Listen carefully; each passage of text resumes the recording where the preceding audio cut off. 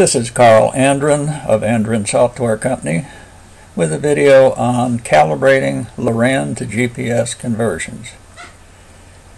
This video will go through the steps necessary to perform this operation.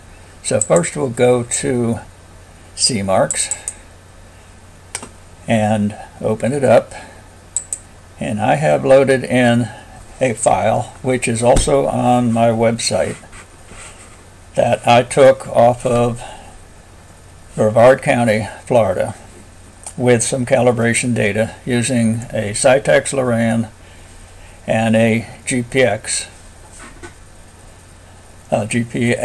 machine. This is very important that you have both a Loran and a GPS reading. Now, stuff on the internet may have been already converted, and indeed if it had been converted by a Loran many years ago, it's likely to be very inaccurate. Thinking about the Loran system, we have that the Loran points are done with Loran signals, and the Loran lines look like this in this particular area. You'll see that they're skewed, and if you look at the big picture, they're hyperbolas, a geometric function. So these are the 7980Y or Yankee numbers, and these are the 7980Z or Zulu lines. Now note that in this case the lines are about the same distance apart, one way or the other, so this is a very good geometry for Loran. Now the other thing is that when I'm out there and let's say I found this point number 1 here. Now point number 1 was taken very close to the 43900 line, and therefore is very good. Now if I took a point which is sort of out in the middle between two lines on well, for example, this one is also between this line is the 61900 and the 61800. So you have to keep in mind that the number, if just moved a little bit, would jump from the one number to the other number, and therefore could be in error by an amount. You would really like to have taken your calibration points right on where the line was most solidly represented, where these cross. And what I mean is where they cross in a very fine geometry of 1/10 of a microsecond apart. These are, of course, 50 microseconds apart here. So this isn't exactly where you take the point. You take the point right in the middle between where it'll change to one higher or one lower in both lines. That would be the very best place. In lieu of doing that, just take a whole bunch of them, some of which are good in one respect and lousy in another respect. So to start the calibration process, we go over to the Tools menu and we select Calibrate Conversions. Okay. Now we have some choices here, the calibration method. You will want to use the first one as appropriate. You could use the government DMA tables, the Defense Mapping Agency tables, or you could use a single ASF value for the entire file. Now if you were using a GPS with a Phantom Loran, you would put in an offset, and that would be appropriate for the entire area. But it wouldn't be as good as what CMarks has, which has a new number every 10 minutes of arc in both directions. So you get a better result using CMarks than with your Phantom Loran. And you can examine ASF tables I will look here for, where are we? We're at 81 degrees west and 28, or the next highest number would be 29 north. And we can examine that table by clicking here. We want to make sure that we're on the 7980 chain, southeast US in this case, and we don't want to be on 81 and 29. So we scroll down here where you see 81 and 29. Whoop, gotta get it. 81 and 29.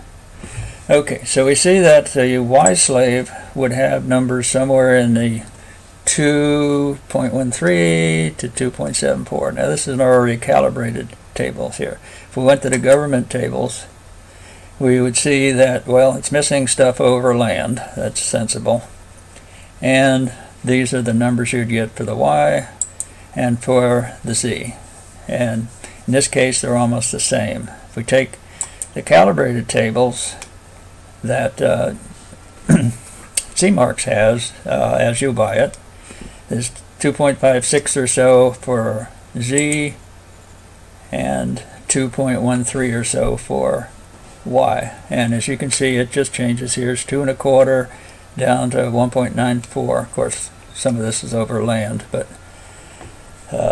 doesn't matter. So what we will do, I will undo previous calibrations and use data only from this file to do it, and it will perform the calibration. So it goes through and does the calibration. In this case, there's not too many points, so it's done. Now it is a report, and we'll view the report. So this is the report for this particular file. The calibration area is based on the points in the file, how far north and south and east and west they are. This is an important number here. The 7980 Y lines per tenth of a microsecond, which is their finest resolution, change every 55 feet. And the Z lines change every 83 feet. So you can't, even if you had perfect calibration, you could be off half of one of these numbers in one direction or the other. Now, on the first pass of calibration, and there'll be multiple passes if some crappy data was brought up, in other words, ASF values greater than 5.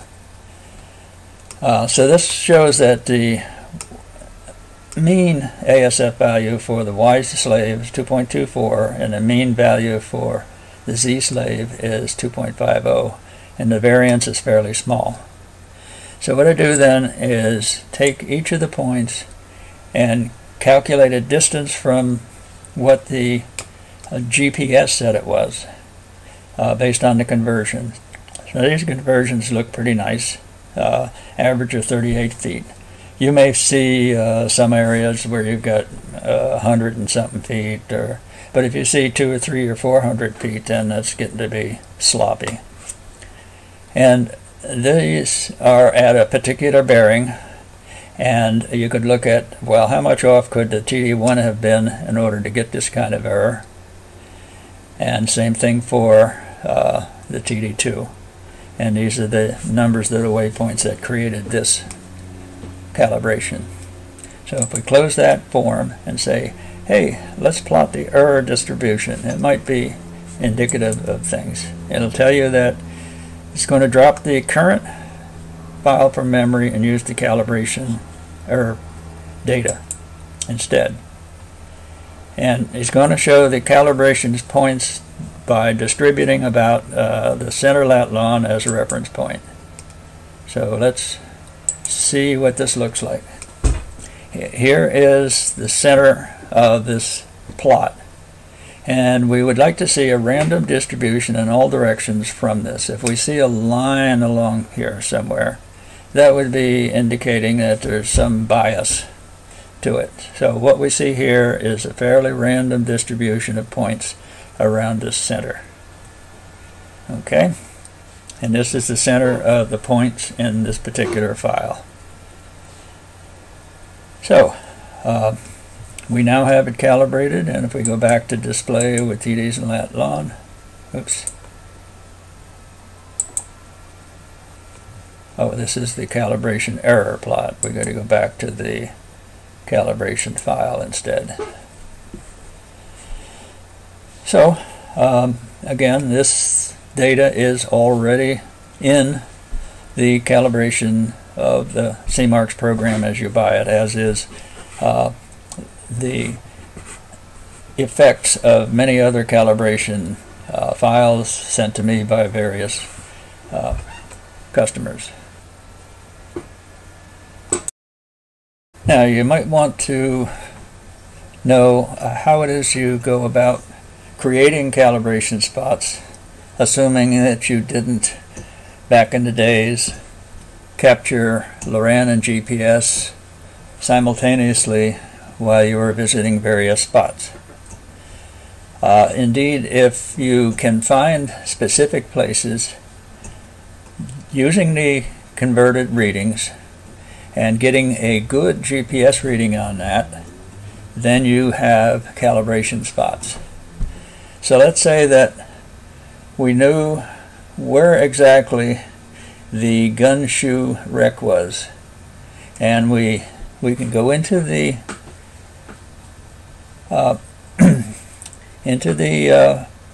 file and click on the latitude to try to change it. Well, it's going to tell you that it's a computed latitude. If you want to make it a calibration point, then you press yes. This brings up a form for entering the calibration stuff. Now, you want to find out what was the source of the latitude and longitude. If it was low quality, hearsay, for example, you get a low quality measure. If it was a WASP GPS, you get a high probability. So you can now go in and change either the Loran or the GPS. Chances are you will be changing the GPS because that's what you just measured. So let's say you go in there and you change this to